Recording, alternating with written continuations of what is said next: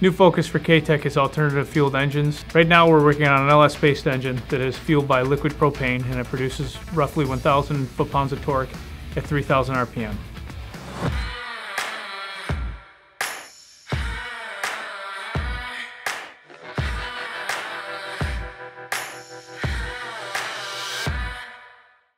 The application is a Class 6 size passenger bus that will be used over in Europe. For this particular customer, they were working with another vendor and they had been promised a horsepower and torque output. They weren't able to achieve that, either from a power or torque standpoint, but also from a durability standpoint. The engine wouldn't live at half of the desired output. They came to us. Myself and a few of the other engineers we have on staff, ran the numbers, did the math, spec'd the components, and we've built an engine that not only hits the torque and horsepower output values, it exceeds them.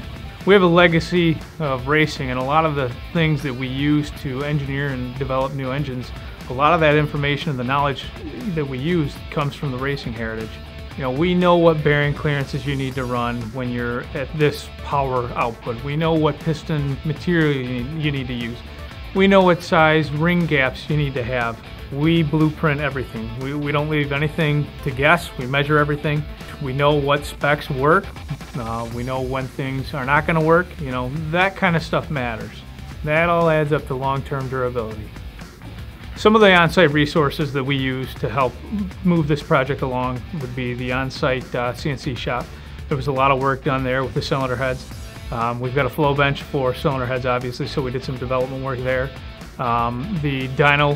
The dynamometer cells, obviously, we've got two that we tested this engine in kind of back and forth for various reasons.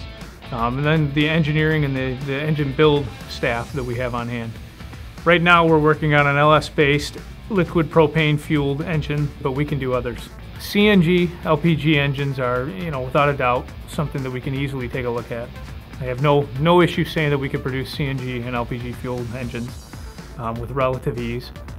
Ethanol, obviously, we do a lot of cars, a lot of things in the car shop for ethanol, E85, even different racing gases, so on and so forth. And that's part of the reason that the alternative fuel thing is something that we're capable of doing. We do this on a daily basis with different race gases, different octane levels, different energy content. Katech is a good long-term partner in alternative fuels because we have the staff and the resources to execute the project